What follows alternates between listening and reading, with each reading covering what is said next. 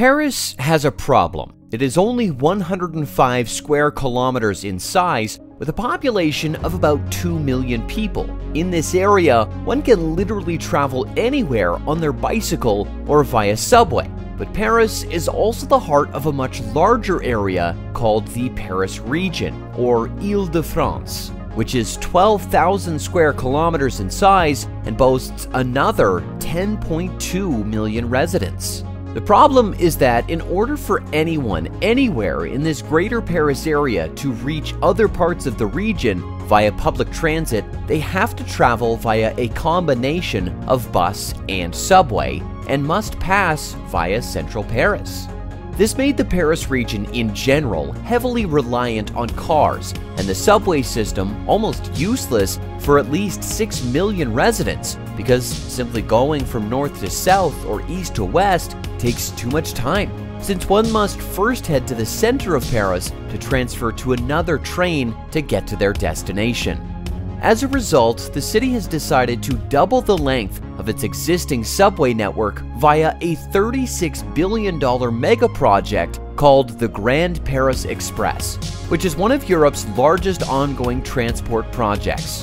What is the Grand Paris Express project? How will it solve Paris's public transport problems? And what are the details, and how is it being constructed? In 2010, the Paris region authorities created a publicly owned agency called the Société du Grand Paris to oversee the development of the Grand Paris Express.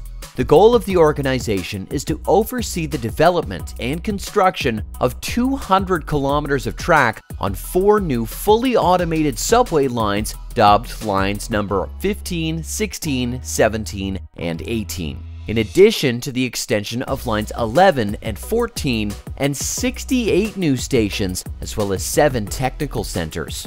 90% of these lines are underground at depths of up to more than 52 meters, which is quite deep, and the remaining 10% are on the ground level. Since then, the agency has divided work on the new network into many different packages and awarded contracts to different companies that coordinate their work via the magic of BIM technology. Initially, the cost was supposed to be around 19 billion euros. However, as of 2023, the budget overruns and further enhancements to the project put the final cost at around 36 billion euros. The first part of the new colossal and intriguing network, the extension of Line 14, is due to open in time for the Paris Olympics in July 2024. The remainder of the network is being completed in phases and will open in stages and is expected to be fully operational by 2030. As we briefly explained earlier, the Paris region, which is also known as Île-de-France, which in English means the Isle of France, is the most populous of the 18 regions of France, with an official estimated population of about 12.3 million residents. The core of this region is the French capital, Paris. The region is made up of 8 administrative departments: Paris, Essonne, Hauts-de-Seine, Seine-Saint-Denis, Seine-et-Marne, Val-de-Marne, Val d'Oise, and Yvelines. Once the Grand Paris Express network is complete, not only will the size of the existing Paris Metro double, but all of the administrative departments will also become connected via a comprehensive public transit network that eliminates the need for millions of residents to travel through the Paris city center. The project is also destined to transform travel within the Paris region by providing quick and comfortable transportation access to city attractions and amenities, which would contribute to a happier, more socially cohesive community. Another goal of this project is to sort of recalibrate Paris by lessening the inequality between the poor east and the rich west parts of the city, in addition to reducing car use, which would contribute to the reduction of millions of tons of CO2 emission per year. Let's now take a look at the project in detail. The project includes the extension of the existing Line 14 of the Paris Metro towards the north and south, and the construction of 4 new lines, 15, 16, 17, and 18. All the stations will have a distinctive architectural design, and a great focus is invested in providing comfort for riders as they will be easily able to connect to the existing Réseau Express regional, tramways, metro, and bus stations. Many of the stations will feature retail shops, among other amenities, and exclusive secure parking spaces for bicycles and cars. The reason the project kicked off with the extension of Line 14 has to do with the fact that it is considered the backbone of the network, and thus extending it towards its north and south was a rather urgent matter. This new Line 14 extension features a nearly 6-kilometer long tunnel that came online in 2020 with 4 new stations from Saint-Lazare to Marie de Saint-Ouen. It is also being extended further north of Marie de Saint-Ouen to Saint-Denis-Pleyel to connect with the upcoming lines 15, 16, and 17 by 2024.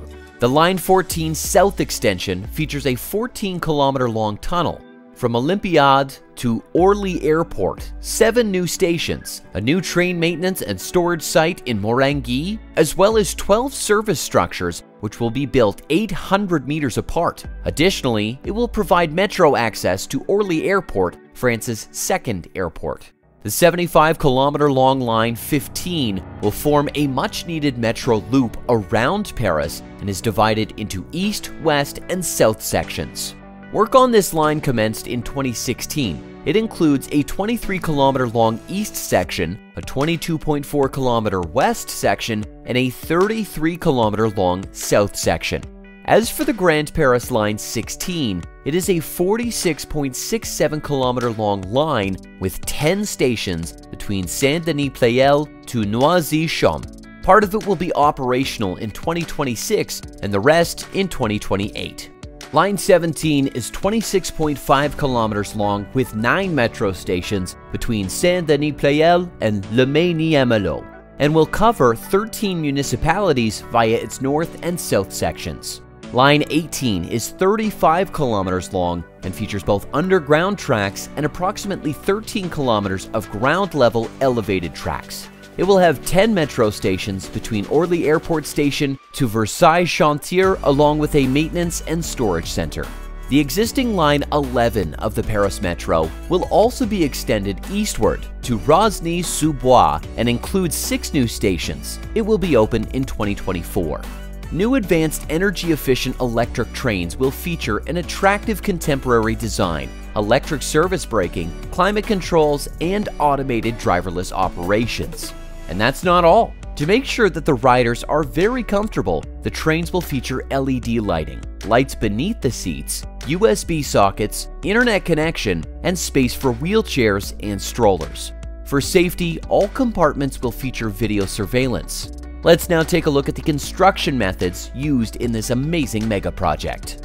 The project was divided into sections, each about 3.5 kilometers long, in order to speed up delivery and reduce the amount of time tunnel entrances and access shafts needed to stay open. BIM technology was and is still being utilized throughout the project since its inception.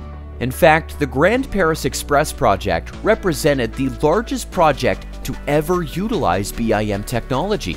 This technology enabled the engineers to produce a high-quality, ultra-detailed 3D digital model of the entire network, covering the entire 12,000 square kilometers Paris region area, including the surface, geological strata, and over 1 million buildings in and around the project.